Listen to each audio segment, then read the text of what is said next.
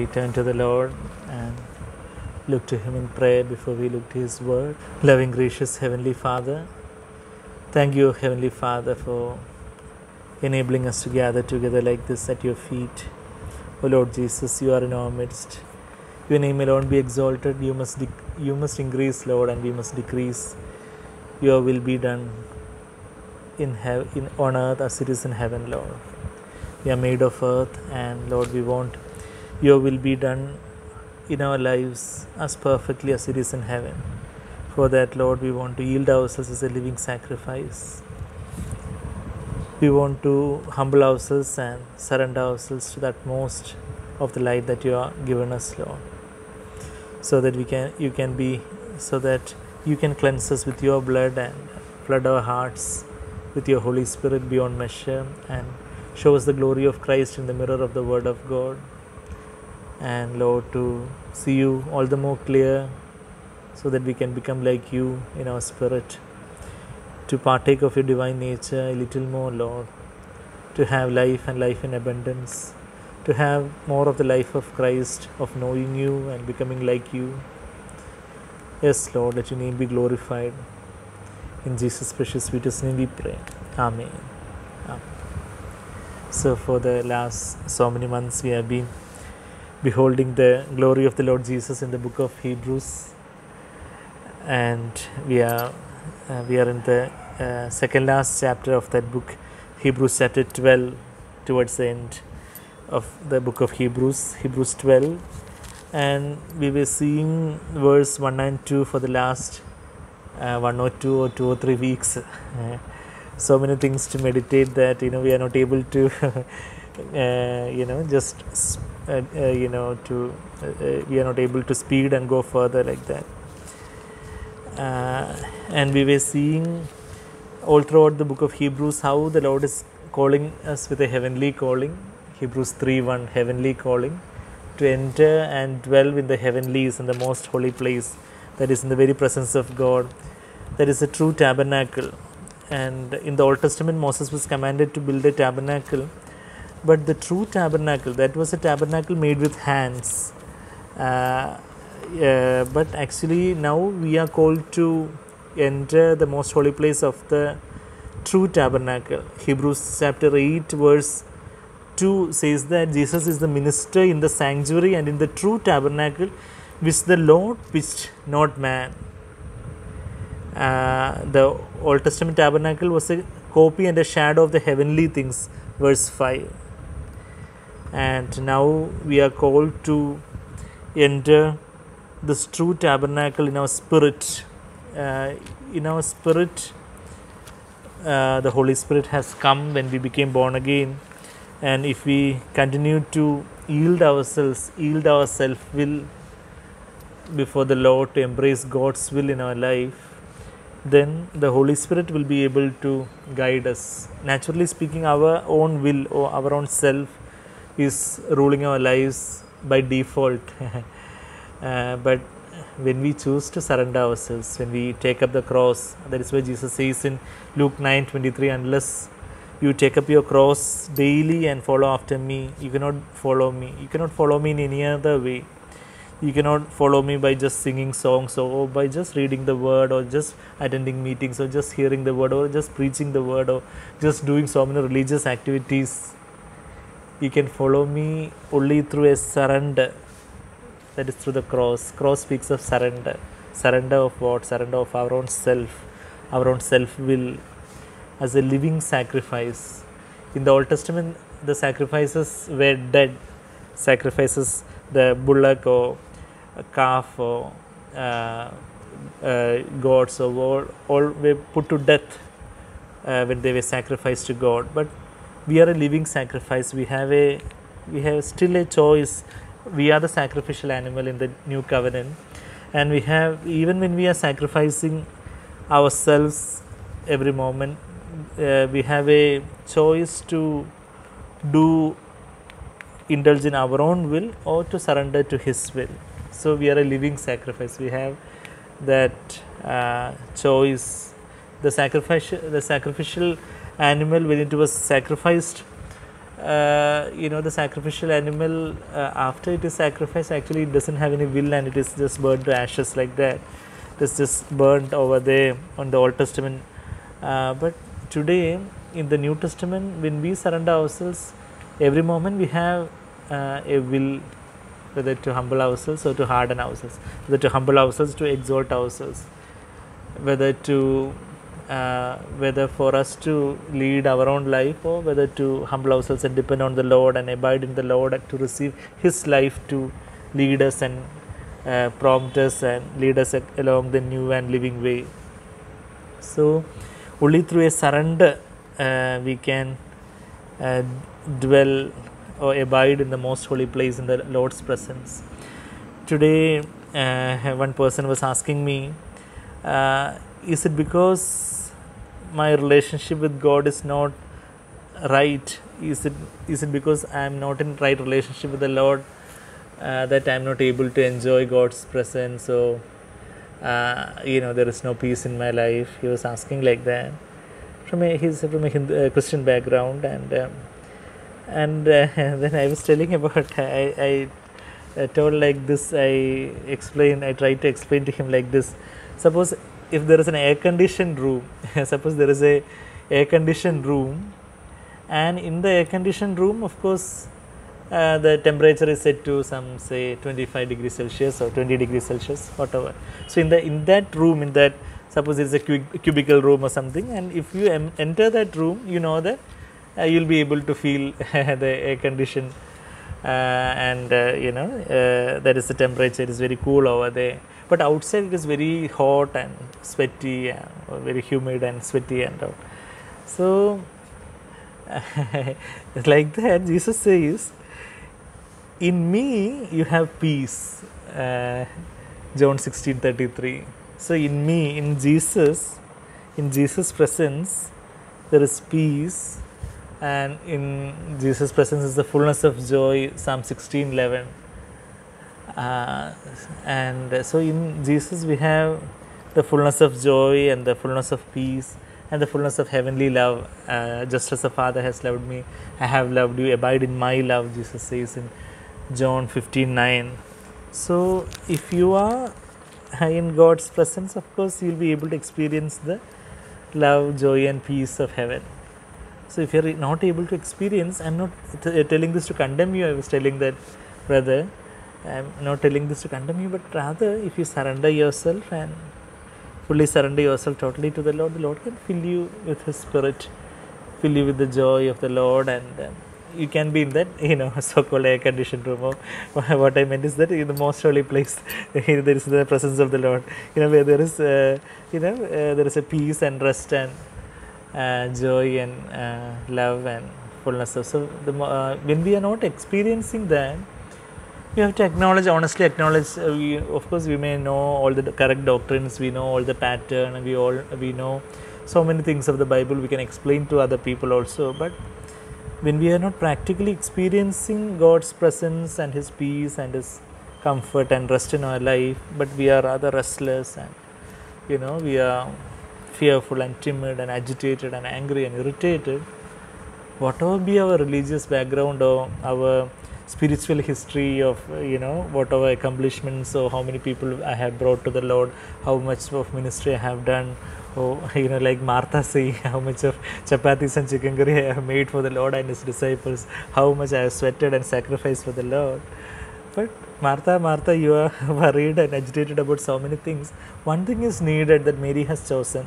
She has chosen to be in my presence at my feet, and she is at rest. And Jesus says, come to me, all who are weary and heavy laden, I will give you rest. So if you are not experiencing the rest in our spirit and in our soul, rest in our spirit in terms of the Holy Spirit flooding our heart with the peace of God, and that ruling our souls also, soul also being at rest and moving according to the promptings of the Holy Spirit, and our body also being the promptings of the Holy Spirit, by Holy Spirit influencing and leading our will. If we are not experiencing that rest, of course, we may have to acknowledge that I haven't entered that so-called air-conditioned room, that so-called presence of the Lord, in the most holy place. So in our spiritual realm, if you have, Bible says in Galatians 5:25, today I was explained to him also that same verse. If you live by the Spirit, Galatians 5:25, if we live by the Spirit, let us also walk by the Spirit. If you have life by the Holy Spirit, you have Galatian Christians, you are born again Christians, you are living, you have a life by the Holy Spirit in your spirit, but you walk by the Spirit, you allow the Holy Spirit to lead you. Keep yourself in that place of surrender, not be again subject to the yoke of slavery again, Galatians 5:1, but rather you come under the yoke of Jesus. The yoke of Jesus, that is the word of Jesus, that is the will of Jesus. So you surrender your will and come under the will or the yoke or the word of Jesus. And when your will is crossing God's will, there is a cross over there when you are taking the yoke of Jesus. And you will learn humility and gentleness from me, and you shall find rest for your souls, Matthew 11:29. And so that is the life of rest. Hebrews 4:1 says, when a promise remains of entering his rest, therefore let us fear. Hebrews 4:1, therefore let us fear if while a promise remains of entering his rest, any one of you may seem to have come short of it. So entering his rest. And verse 9, Hebrews 4:9, for there remains a Sabbath rest for the people of God, for the one who has entered his rest has himself also rested from his works as God did from his. So we are resting from our own works of the self, so that the Lord can lead us and do the works of the Spirit by empowering us in our spirit and empowering us to exercise our will according to the promptings of the Holy Spirit. In the way we think, the way we look at things, the way we talk, the way we do things, and that is the race that we are called to run. So Hebrews 12:1, we are told about this race, and that race is set before us. We saw that verse. The race is set before us, the joy is set before us. Hebrews 12:1 and 2. Race that is set before, the joy that is set before, and we saw that that word in Greek set before is prakamai, which means already appointed or destined, placed before, laid before, prakamai. And the Hebrews 6:18 also says about the hope that is set before us, the hope of the promise of God. And that promise is the restful life in Christ. So the hope that is set before us, and the race that is set before us, and the joy that is set before us. And this race is along the, if we run the race our own way, we will be running along the wrong track, and you will not be able to come to the finishing point. Finishing point is the throne of God, where Jesus has finished the race, the throne of God in the paradise, third heaven. Jesus has finished his race and has sat at the right hand of the Father, the finishing point. Hebrews 12:2, we read that he endured the cross and sat down, despising the shame, and sat down at the right hand of the throne of God. So he has reached the finishing point, and he wants us also to reach there. We can look at Jesus. He is there in the third heaven at the right hand of the Father, looking at us with his loving eyes of compassion and empathy, and sympathizing with our weaknesses, because he was also tempted in all points as we are, Hebrews 4:15. And we saw the great witnesses, cloud of witnesses surrounding us in Hebrews 11, the Old Testament saints. So let us lay aside every encumbrance. We saw the weights that can slow us down in this race. Not necessarily sinful things, but also legitimate things in the eyes of the world, but something that the Lord doesn't want us to do or indulge in at that point of time. Whatever things in our life, whether it is, of course we need recreation and entertainment, clean entertainment and recreation and hobbies and time with the family and time of rest and everything we need. Even Jesus rested while he was traveling in the boat, he was resting and he was sleeping on a cushion. There we read in Mark 4. And even Mark 6, we read that Jesus is calling the disciples, come, we'll rest for a while. But of course, they couldn't take rest because there was a needy crowd over there. But still, Jesus called them to have a restful time. So, of course, as human beings, when we are in this body, we need rest. And there was night and there was day. Like that, we read from Genesis chapter 1, verse 5. There was first night and then day. Even today also, the Jewish calendar, Jewish people calculate their day starts with 6 p.m. So 6 p.m. the next day has started, and first the night and then the day. That is for us actually, when the 12 midnight is passed, the next day has started. But for the Jewish people, they calculate from 6 p.m. onwards, they say night and day, and there was one day. So like that, so we need rest. But actually, whether all those things that we do are encroaching, or whether they are taking away our delight in the presence of the Lord, whether we are finding our joy in so many mundane earthly things, or whether our joy is the pure delight in the presence of the Lord, or the pure delight of a single hour that before I throne I spent, like we sing in that Fanny J. Crosby's song, draw me nearer, nearer to the cross where thou hast died. So that encumbrance and all, whether those things, the social media or the internet and the entertainment, recreation, all those things. So even sometimes some so-called ministry, or even so many things, whatever, in each one of our personal life, it can be many things which the Lord has to give us light. Whether even when they are lawful, they are not profitable. 1 Corinthians 6:12, we already saw that all things are not profitable. I will not be mastered by anything. Whether our master is the Lord Jesus alone, or whether we are mastered by any other things. So encumbrance and the sin, the lust of the eyes, lust of the flesh, and pride of life. Sin, that is our self-will and unChristlikeness, money, honor, pleasures, the pull towards all that. So let us lay aside all that, even from the starting point. Actually, even if you need to run the race itself, even from the starting point, you need to lay aside all the weight and sin and everything. Then only you can even start to run. And these things easily entangle us. We know how easily, if we are not really fixing our eyes on Jesus, all these things unknowingly entangle us and will drag us down, and we might be backsliding, or we might be kind of stagnant and everything. And let us run with endurance. We need the endurance because it's a long race, so many years before the Lord comes. And so with endurance, there might be many obstacles, many temptations, trials, misunderstanding, so many things we may have to undergo, so many loss, so much of hardships, diseases, pain, so many things. So we need endurance, and endurance is similar to patience, which is the fruit of the Holy Spirit. Galatians 5:22-23 says about patience, the word is macrothymia, and endurance, the word is hupamene. All are similar words: endurance, patience, perseverance. We need endurance to bring the fruit to maturity.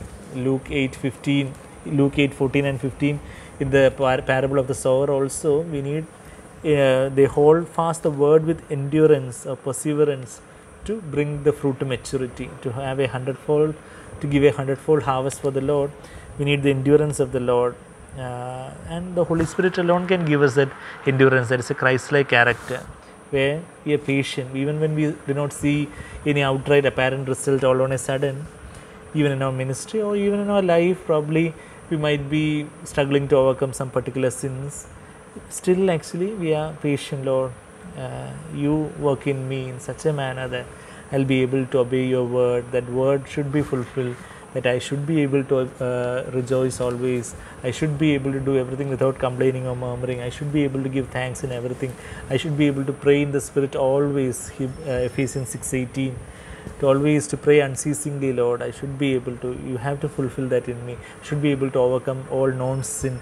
Romans 6:14, sin shall not be master over me, for you are not under law but under grace.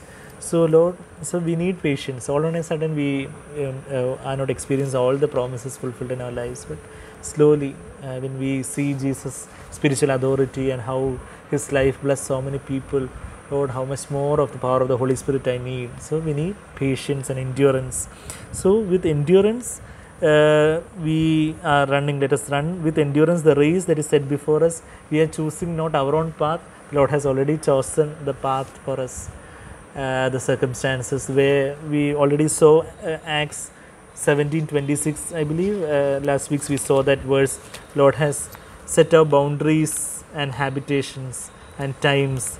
That is a verse of very great reassurance actually.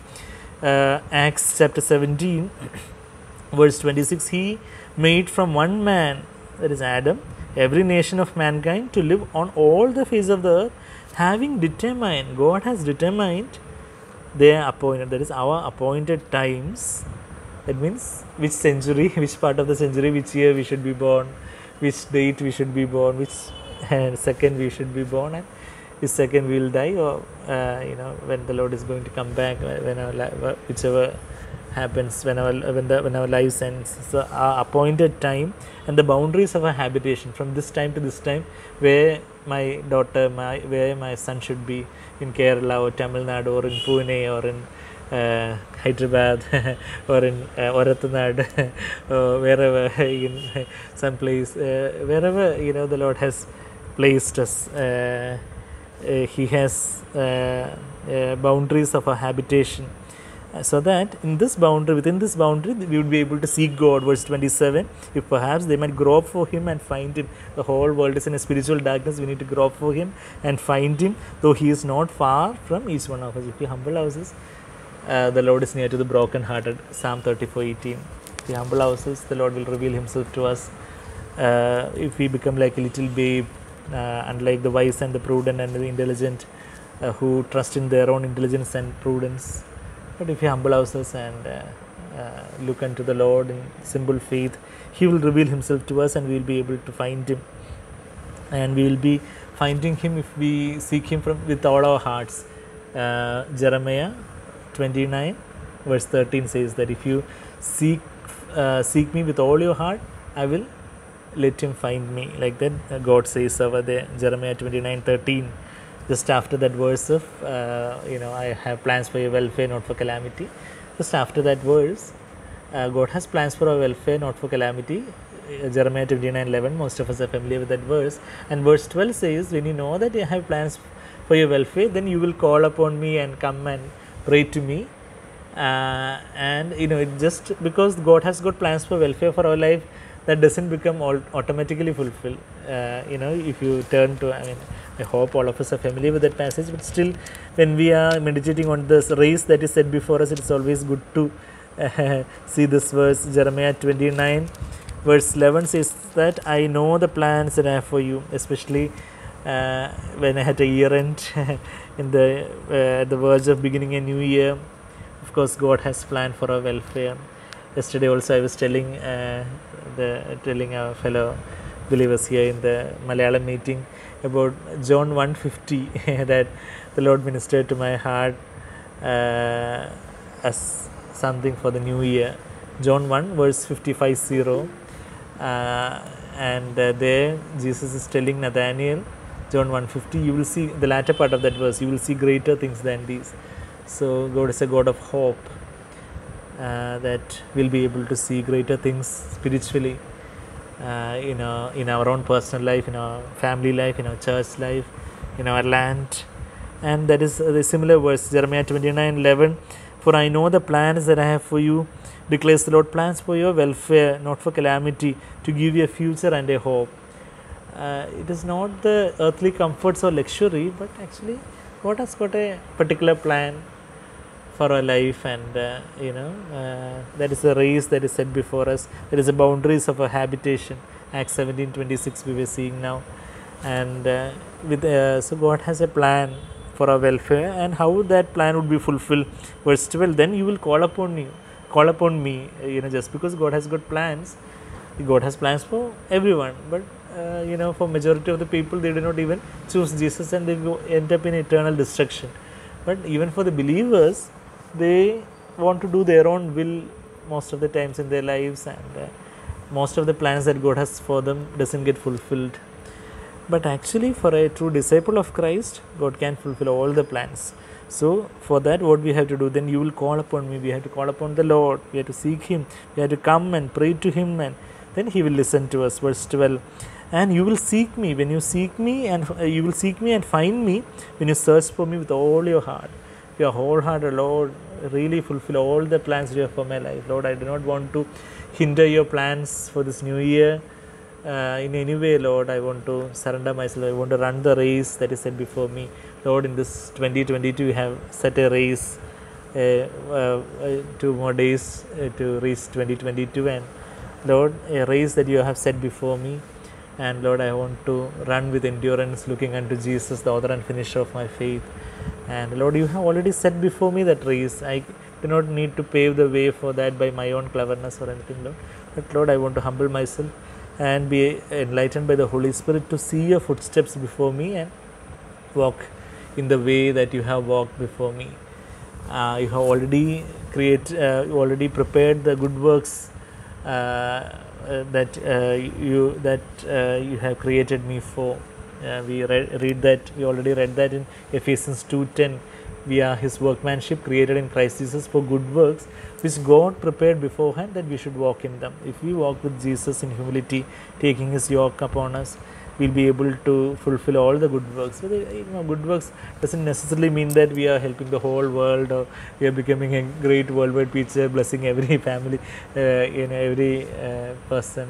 But actually, whatever God has planned us, probably in our own family, in our neighborhood, in our church, some people in our contacts, and wherever God extends the boundaries in His will, let Him do that. And Lord, whatever good works, it can be a ministry of encouraging others, appreciating others, lifting up their spirits and encouraging them to follow the Lord, or guiding them to the Lord, or encouraging them with the word of God, or sending some greetings to them, or helping them in their time of need in whatever way the Lord leads us. Or even through our profession, we can help others, we can bless our children, the way we conduct ourselves in our home, and how we can be witness for Him in our workplace, in our times of travel, whenever we come in contact with people. So whatever the good works God has prepared beforehand, we can, Lord, you have already paved the way, that new and living way, the narrow way, the way of the cross, the way of life, the way to the tree of life. Lord, you have already set before me, and help me to see your footsteps. What is Jesus' footsteps? Not my will, but your will. Not my will, just like the left and right foot. Not my will, but your will. Not my will, but your will. John 6:38 and Matthew 26:39, Jesus says, not my will, but your will, O Father. In the Garden of Gethsemane also, Matthew 26:39. Not my will. That is what Jesus said all the time. That was just the laptop. It was just the heartbeat, sisterly, diastole. the heart rhythm of Jesus was not my will, O Father, but your will. So that is the footsteps of Jesus, and that is the most blessed life. We think that if we end up only doing God's will, that would be the boring life, is what the devil would want to tell us. But actually, doing God's will, when the Lord guiding us and filling us with His Holy Spirit and the oil of gladness and joy in our life, that is the most blessed, that is the most beautiful, happiest life, that is the most fulfilling life that we can ever walk on the face of the earth. And so the race that is set before us, let us run with endurance, and let us fix our eyes on Jesus. Verse 2, that inner eyes has to be fixed on Jesus, and that word fixing our eyes is aphoravo. Aphoravo is a combination of two words, apo and horavo. Apo means separation, horavo means to see with the eyes.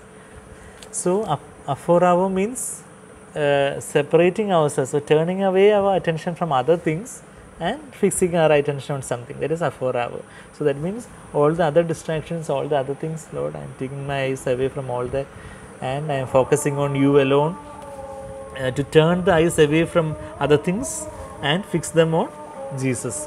Like we sing in that song, turn your eyes upon Jesus, look full in his wonderful face, and all the things of the earth will grow strangely dim in the light of his glory and grace. So fixing our eyes on Jesus, and we already saw Song of Songs chapter 2 verse 6 and chapter 8 verse 3, the bride saying to the bridegroom, let your left hand be under my head and let your right hand embrace me. So when we are filled with the Holy Spirit, we can experience the touch of the Lord and his restraining influence in our life. Like the love of God constrains me, Paul says in 2 Corinthians 5:14, love of God constrains me.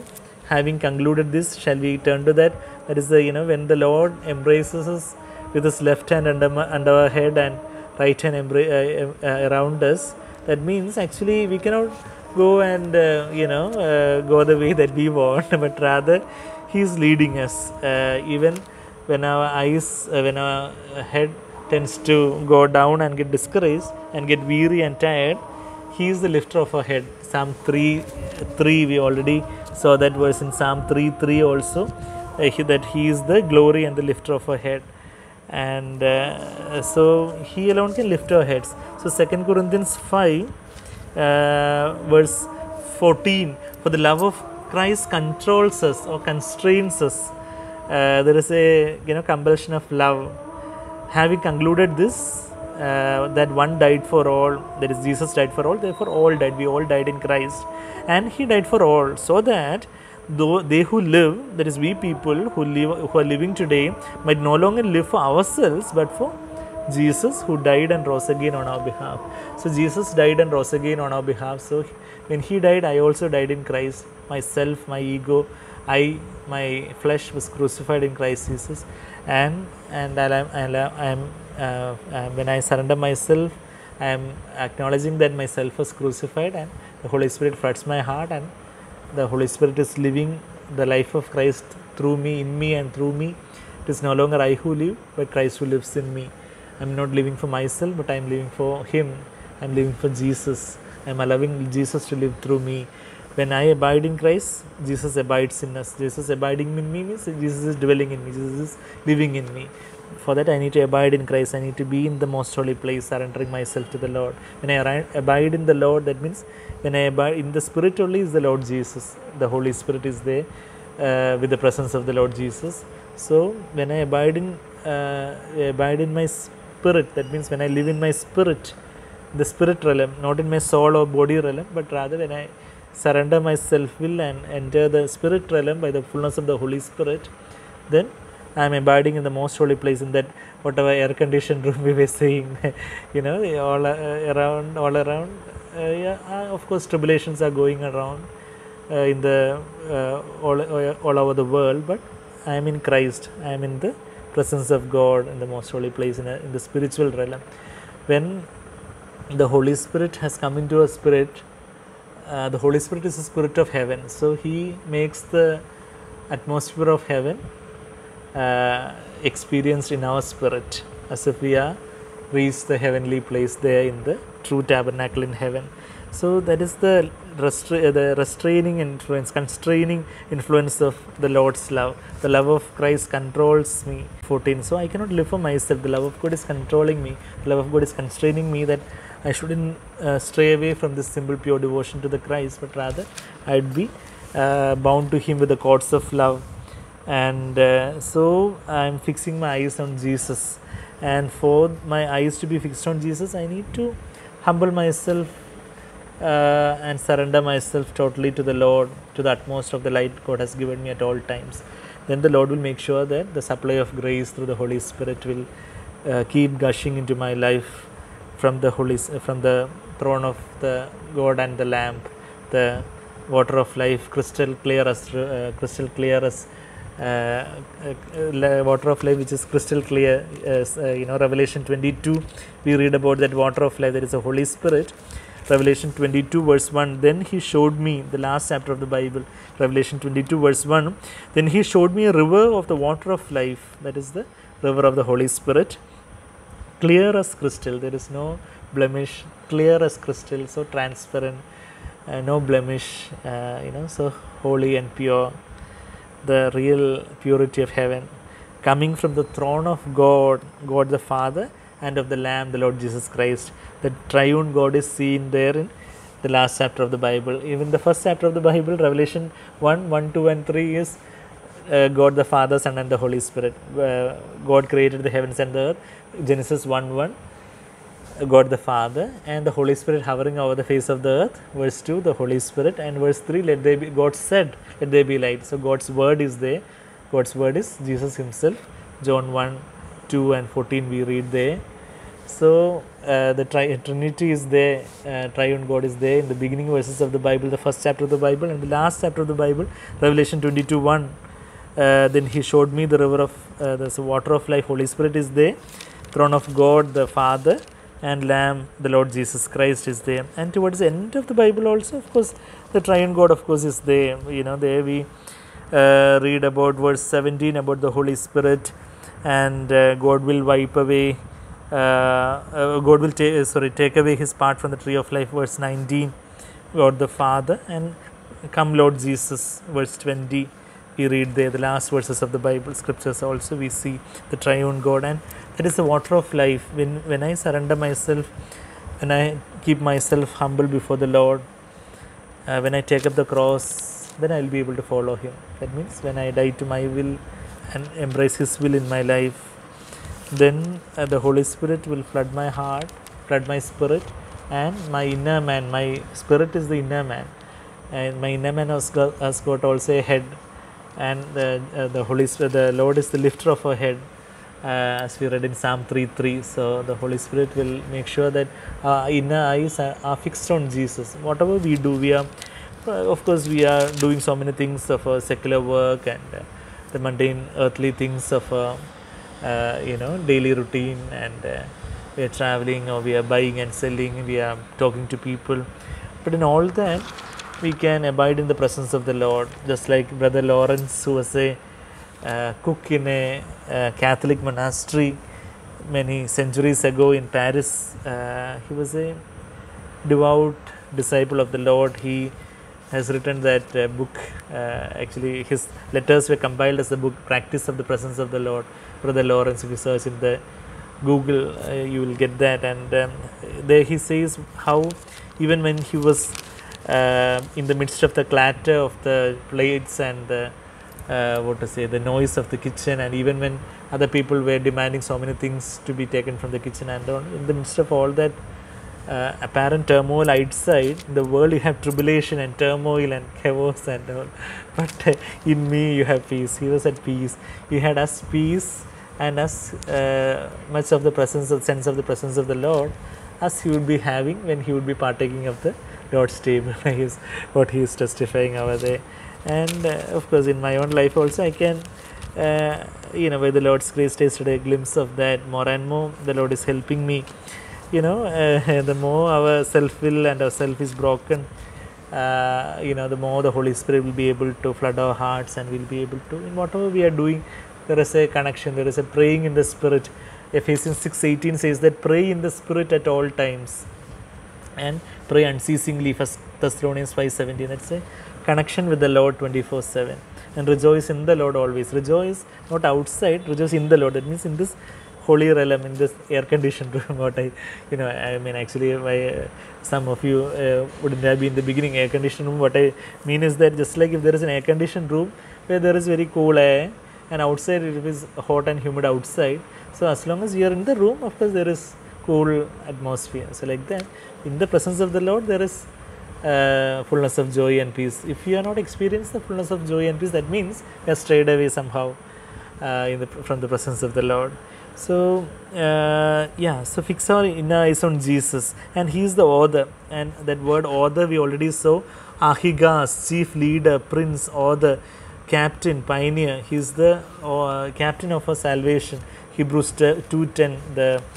There also we read here in NASB, I think it is written author of our salvation. Hebrews 2 verse 10, author of their salvation. That author, that is the Ahigas, one who leads, one who is leading, one who is starting and leading. That is the author. Just like the faith the Lord is authoring in our hearts, the Lord is writing faith in our hearts, in our spirit, in the tablets of human hearts, the Lord is writing a letter. 2 Corinthians 3 also we read about that. And this letter is written by not with human ink but with the Spirit of God. If you turn to 2 Corinthians 3, there we read that Paul says that to his spiritual children in Corinth, you are our letter written in our hearts, known and read by all men, being manifested that you are a letter of Christ, cared for by us, written not with ink but with the Spirit of the living God, not on the tablets of stone but on the tablets of human hearts. So the moment we are born again, we got a new spirit, and in that spirit the Holy Spirit is writing. The Holy Spirit is a finger of God. We saw that already when we were seeing Hebrews chapter 8. We compared two verses of the Bible, Matthew 12:28 and Luke 11:20, where Jesus says, I cast out demons by the Spirit of God, he says in one gospel, and in another gospel he says, I cast out demons by the finger of God. So Spirit of God is the finger of God, that is the Holy Spirit writing in our spirit, in the tablets of human heart. In the Old Testament it was in the stony tablets, the law was written. In the tablets of human heart, Jesus is the author. Jesus is writing something. What is he writing? He is the author of our salvation. He has saved us from the penalty of sin, and from the power of sin he is saving us, and from the presence of sin he will save us one day when he comes back. And he is the author of our faith also. That means he alone can instill faith in our hearts, and we already saw faith is a part of the fruit of the Holy Spirit. Not only faithfulness but faith also. The word pistis in Greek is the word that is used for faith all throughout the New Testament, and that is the same word that is used over there in Galatians 5:20-23 also. So Jesus alone can author and perfect faith. Last week we were seeing that Jesus perfects love in us.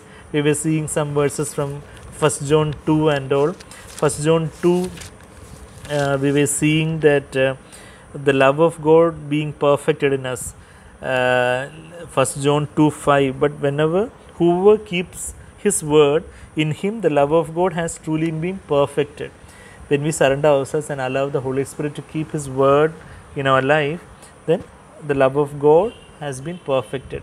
It means actually when we surrender to the promptings of the Holy Spirit, we will be all the more full of the love of God.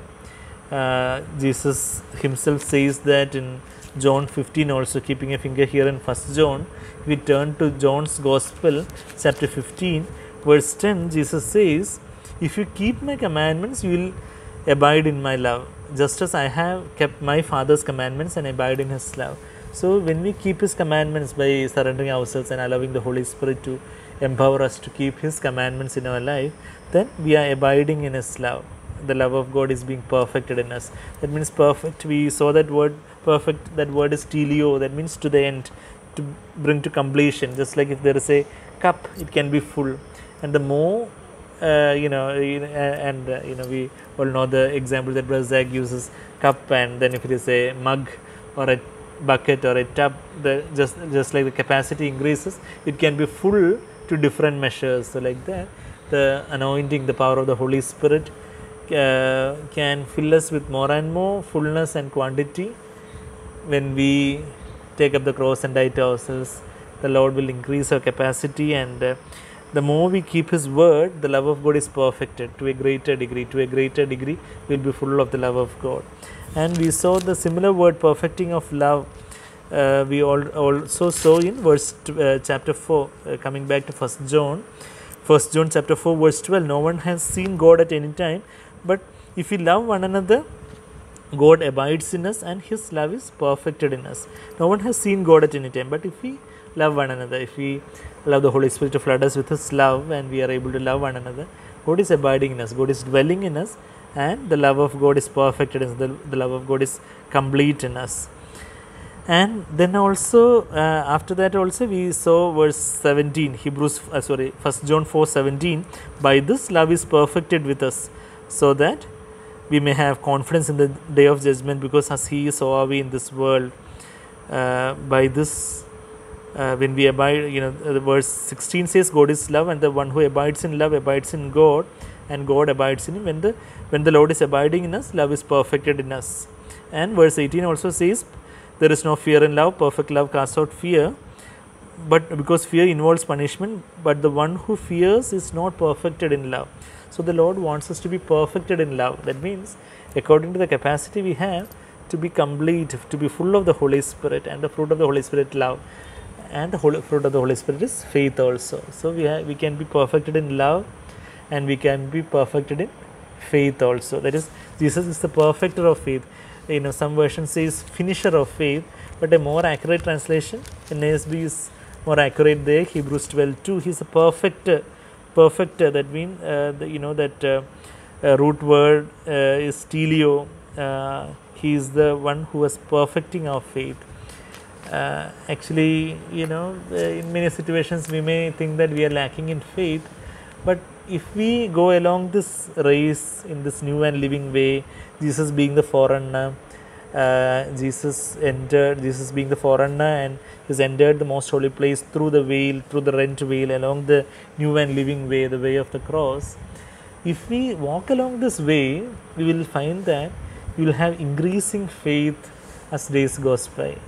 By the Lord's grace, I am able to experience that. I believe I have more faith in the Lord today than I had, of course, last year, and probably I hope even last month, and probably even yesterday. As days goes by, and when we go along this way, we are not perfect. We are not sinlessly perfect or anything. No need to say that, but only when Christ comes again, we will be sinlessly perfect. But according to the capacity and the light God gives us, we can have a increasing measure of faith. Bible says about the measure of faith also. We know that in Romans chapter 12 about the measure of faith that God has granted to each one. So that means according to the measure of the Holy Spirit. Some people might be very skeptical. Oh, how can you say measure of the Holy Spirit? Holy Spirit is a person. But actually, if you see the Bible, although Holy Spirit is a person, John 3:34 says that God the Father gave Jesus the Holy Spirit beyond measure.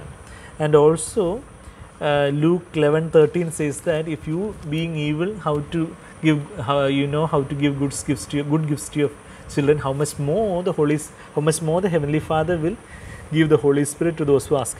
So it is already the children who is asking the Father. That means as children they already have the Holy Spirit, and how much more the Father is asking, the Father will give the Holy Spirit to the children who already have the Holy Spirit. How much more the Father will give, like that. So that means actually more of the Holy Spirit. And even 1 John 4:13 says that, even I have uploaded a video in that YouTube channel. Is it right to ask for more of the Holy Spirit? In this I have referred all. I think in the beginning, around some 2 or 3 years ago, I uploaded that video. Probably you'll be able to get it if you search. Is it right to ask for more of the power of the Holy Spirit? There also I am referring to that verse in 1 John 4:13. If we turn to, of course, we are in Romans now, but I'll turn for a while to 1 John 4:13, where it says, "If we by this we know that we abide in Him and He in us, because He has given us of His Holy Spirit, of His Spirit." That means ek, out of, that is a word there. That means He has given us of His Spirit. That also refers to a measure of the Holy Spirit. And of course, in the Old Testament also, Numbers and all, we read about God, the measure of the Holy Spirit that was upon Moses. God took from him and gave to many people to share Moses' burden. Numbers 11. If you turn to Numbers 11, there, verse 25, Numbers 11:25. Then the Lord came down in the cloud and spoke to him. He took off the Spirit who was upon him. That means who was upon Moses, and placed him placed this Holy Spirit upon the 70 elders. When the Spirit rested upon them, they prophesied, but they did not do it again. So he took off the Spirit. That phrase there also we read. So we can ask of more of the Holy Spirit. Although Holy Spirit is a person, we can have more of the Holy Spirit. Scripturally, it is right. So Romans 12. About the measure of faith. Verse 3. So of course Romans 12, 1 and 2. I don't know whether there is one single meeting where we haven't mentioned Romans 12, 1 and 2. Giving us as a living sacrifice. We always say that, and renewing our minds, verse 2. And the next verse, when our mind is renewed, how our thinking would be. Verse 3. For through the grace given to me, through the power of the Holy Spirit given to me, Paul says, I say to everyone among you not to think more highly of himself than he ought to think, but to think so as to have sound judgment, sober estimate about yourself, as God has allotted to each a measure of faith. Some people might have more faith to do something for the Lord, but don't try to imitate that and try to compete with somebody else, but according to the faith that you have. And even verse 6, latter part, verse 6, since we have gifts that differ according to the grace given to us, each of us is to exercise them accordingly. If prophecy, according to the proportion of his faith. So there is a proportion of faith, measure of faith, and there is a measure of grace also. There we read in 2 Corinthians that we can receive the grace of God in vain. 2 Corinthians chapter 6 verse 1, and working together with him we also urge you not to receive the grace of God in vain. So if you receive the grace of God, we need to respond to that grace of God and utilize that for the Lord's glory. Otherwise, we will be receiving the grace of God in vain, and the Lord won't be able to give us grace again, because God gives grace only to the humble, and humble people will be able to utilize it for the to exercise that grace for the glory of the Lord in their conduct and in their ministry and everything. And if you are not utilizing that, if you are stagnant like a reservoir, not like a channel where there is a output also, then actually you are receiving the grace in vain. Whatever, according to the measure of our faith, we can exercise. Prophesying is actually not foretelling the future. Romans 12:6 says about prophecy. So 1 Corinthians 14:3 clarifies what prophecy in the New Testament is. One who prophesies speaks to men for edification, exhortation and consolation. When we speak to build up others, when we speak from the Spirit, from the power of the Holy Spirit, and to edify others, of course from the Word of God, on the basis of the Word of God, edify, build up others, and edification, exhort others, challenge others, to lift others and comfort, challenge and encourage and exhort them. Edification, exhortation and consolation, comforting and consolation and giving reassuring words and comfort and encouragement and all. So that is the prophecy. So that also some people might be able to do in a little more lengthy manner. Some people might be able to do, if they keep on saying, sometimes it might be boring. So according to the measure of faith, we can do. That is what Romans 12:3 says. So and so he is the perfecter of our faith. And Acts, if you turn to Acts chapter 6, we read about Stephen, who was a young man, probably younger than many of us. He would have been in his, we don't know, 20s or 30s. Acts chapter 6, the testimony the Holy Spirit says about him, verse 5 and even verse 3, we will select men of good reputation, full of the Holy Spirit and of wisdom. And they are selecting, verse 5, Stephen. First of all, Stephen, man full of faith and of the Holy Spirit. What a testimony. And then, of course, many other names are also written over there. And so, man full of faith and of the Holy Spirit. He was full of faith because he was full of the Holy Spirit. There also we get the indication that faith is the part of the gift of the fruit of the Holy Spirit, of course. Of course, there is gift of faith in 1 Corinthians 12. We read about the gift of faith, where there is a faith to accomplish some miraculous things. And I've heard about George Muller and all having gift of faith. Actually, he had faith in the Lord. It was a gift of faith that the Lord gave him to to keep all those orphans and take care of them. And his life proved that he had the real gift of faith. If he tried to imitate him, we will be ending up starving those poor orphan children only. So there is a gift that God gives actually, but we all can have the fruit of faith. So we might have another particular peculiar ministry in the body of Christ. So whatever function God has given us, we can. So he is the author and perfecter of our faith, and this Jesus, he can only perfect our faith as we walk along the way of the cross.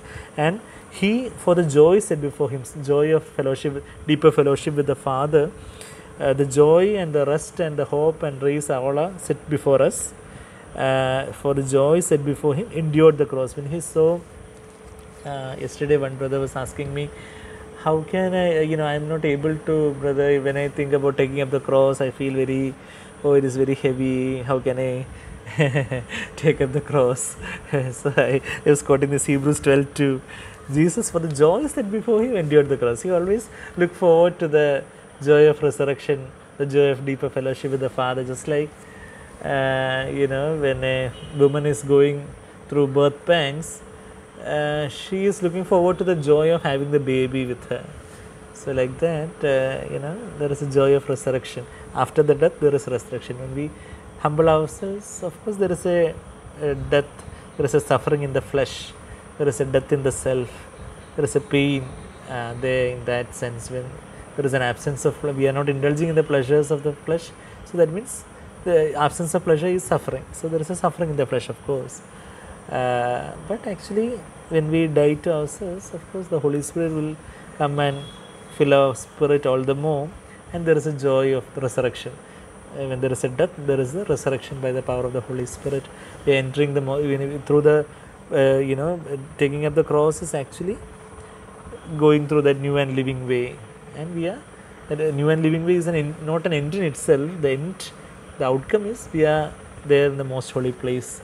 In the presence of God, there is fullness of joy, and for that joy, Jesus endured the cross. Today also, we can also endure the cross only. Of course, it is not enjoying the cross. The Bible is so accurate and realistic. It is enduring the cross. Of course, there is a pain there.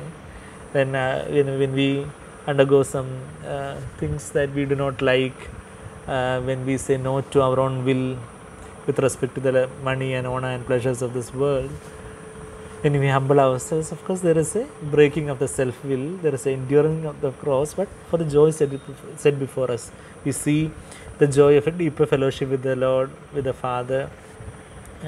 We'll be able to endure that, and for the joy, and Jesus endured the cross, and he despised the shame. He despised or think little or nothing of. Kataphoneo is that word used over there. That means think little or nothing of. He didn't think of the shame at all. He despised the shame. The shame of the cross, of course, the literal cross of Jesus, of course, there was a shame of being half naked on the cross and all. And that also he despised. He didn't mind.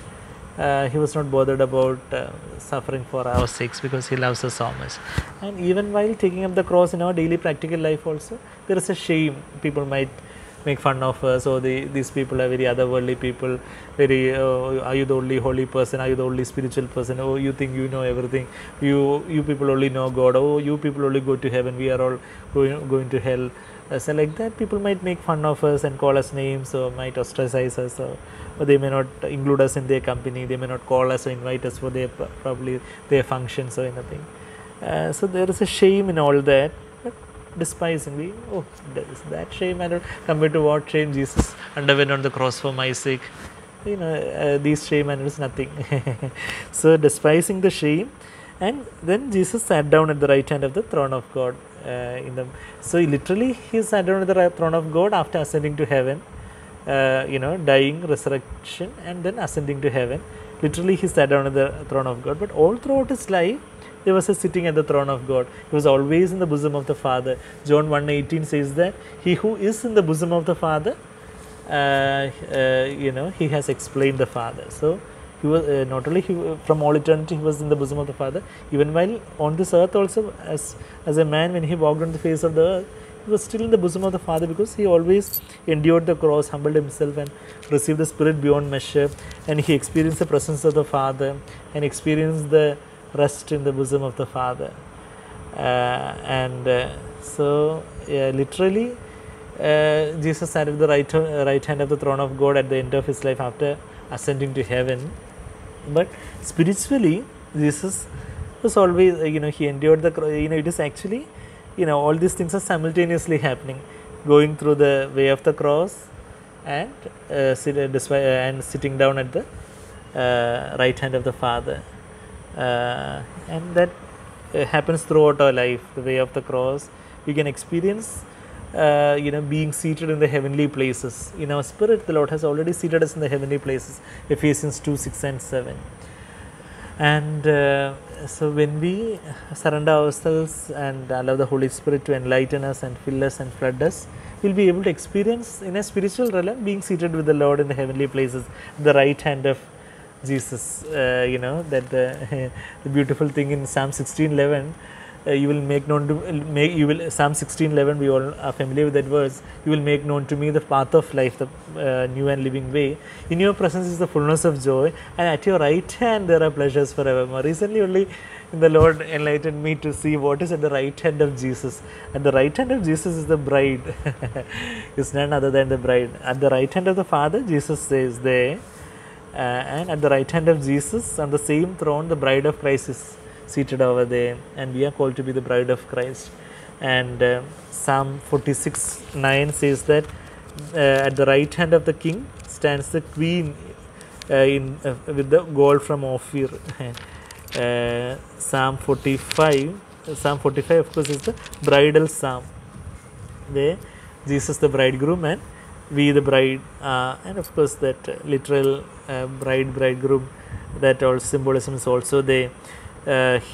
So Psalm 45 verse 9, king's daughters are among your noble ladies, and at your right hand stands the queen in gold from Ophir. At your right hand. So at the right hand of the king of kings and Lord of lords is the bride of Christ. We, each one of us, are called to be there.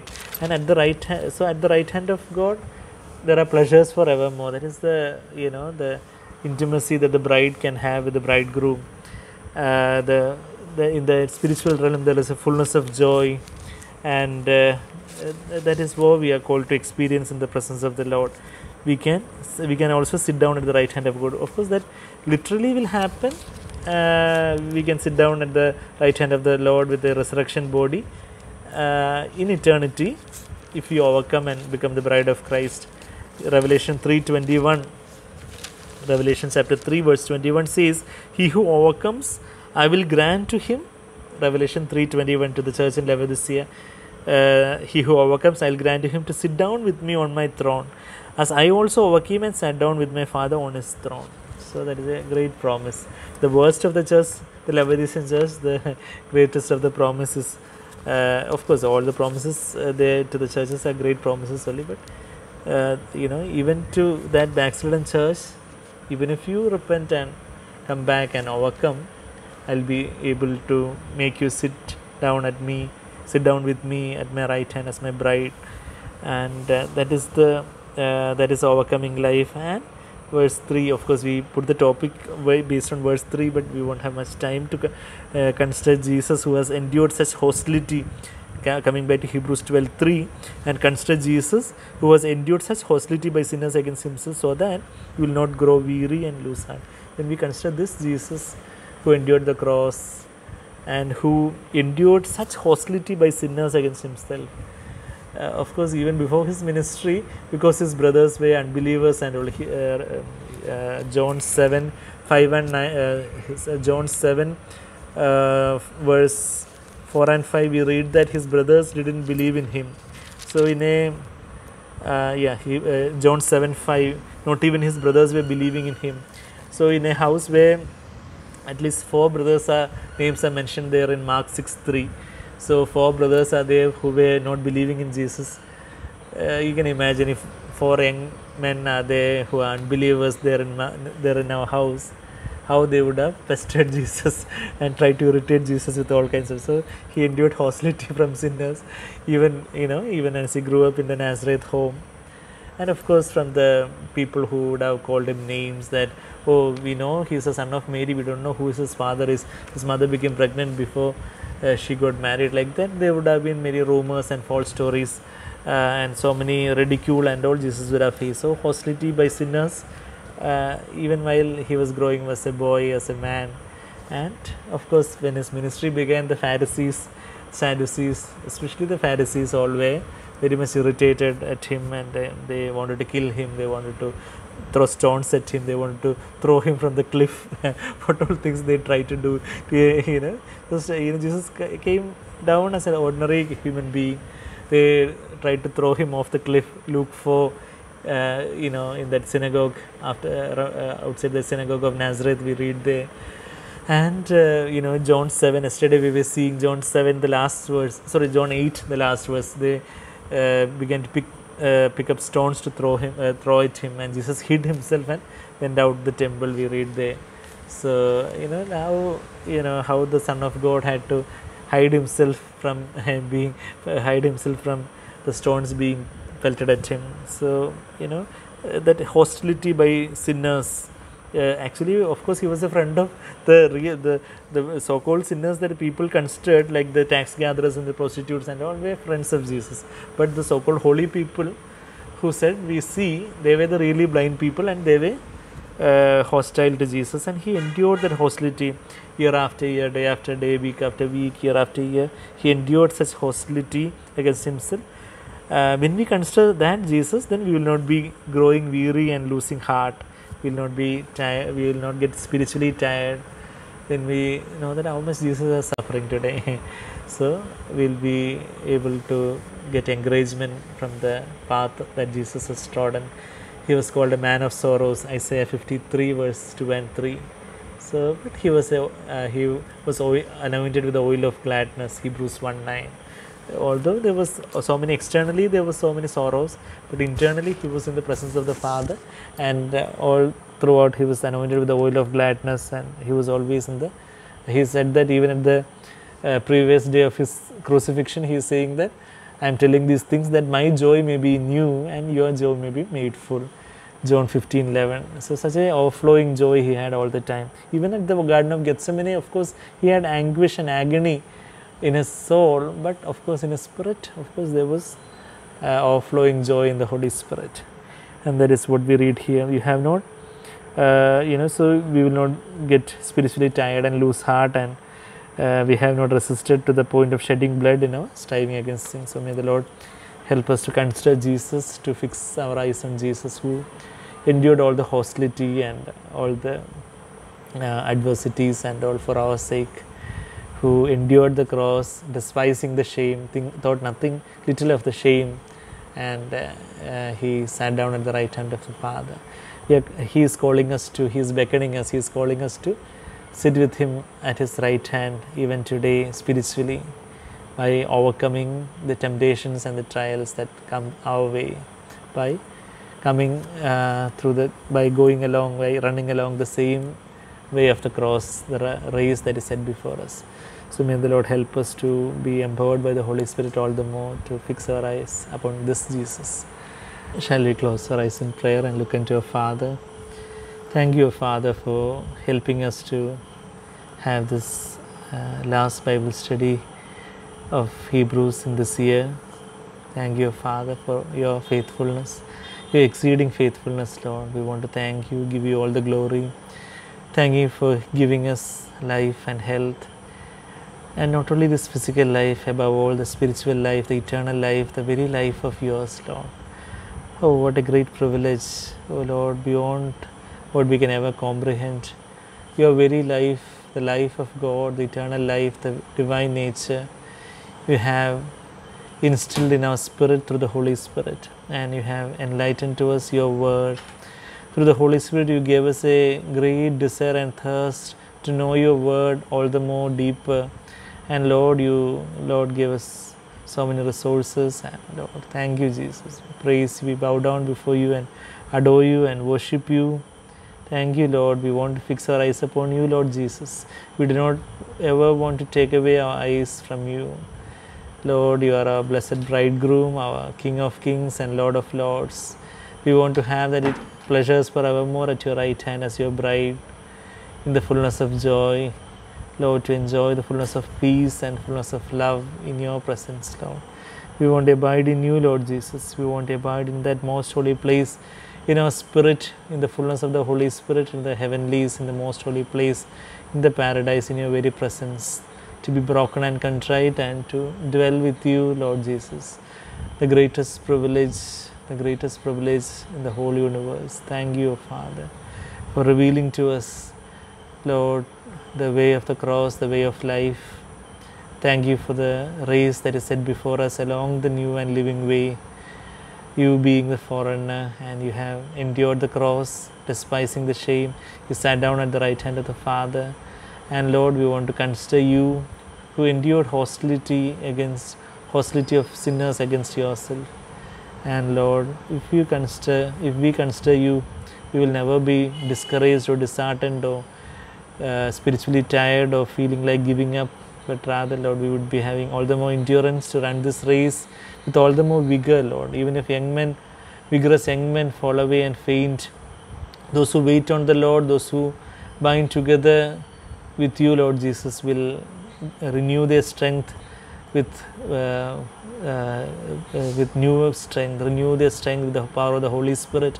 And Lord, we will be able to mount with wings like eagles, and we will be able to soar high in the heavenlies with you, Lord Jesus, our beloved bridegroom. Thank you, Jesus. Help us to live this heavenly life on the face of this earth all throughout, Lord, not just in pieces, but Lord, let that way of life, the way of worship, the way of living in the Spirit and walking in the Spirit, Lord, let it cover all the moments of our life, all the days of our life, especially this coming new year. Help us to behold greater things than these that we have ever seen in our life so far, greater spiritual heights in our personal life, in our family life, in our church. Lord, in the land, your name is going to be glorified evermore, Father. Thank you, Jesus. We believe that. Thank you, Lord. Be it unto us according to your word. Yes, Lord, we want to see the glory of the latter house being greater than the former. You are a God of hope. Thank you, Father. We worship you. Thank you, praying for all the blessed families here. Bless them. Bless all of us together in the new year. Thank you for the gift of the new year that you are giving us. We want to receive it from you. And Lord, we want you to live through us all the more in this new year. Let your name be glorified. In Jesus' precious, sweetest name we pray. Amen.